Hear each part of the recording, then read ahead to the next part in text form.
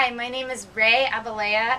I'm a young Jew in Berkeley, California. I'm 30 years old, and I want to say to fellow young Jews, we need to speak out and stand up and oppose the Israeli attack on Gaza. I know that there's a lot of drama on Facebook right now, going back and forth, and flag waving, and opinions and emotions running high.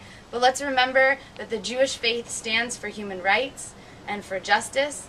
There is something that we can do. We can tell our elected officials, our newly re-elected President Obama and our Congress to stop funding military aid to Israel. We can do things like boycotting illegal Israeli settlement products, especially this Friday on Black Friday. Stop shopping for SodaStream and Ahava, products that are made in the settlements. As we said in the Young Jewish Proud Declaration, we commit to re-envisioning homeland to make room for justice. Join us.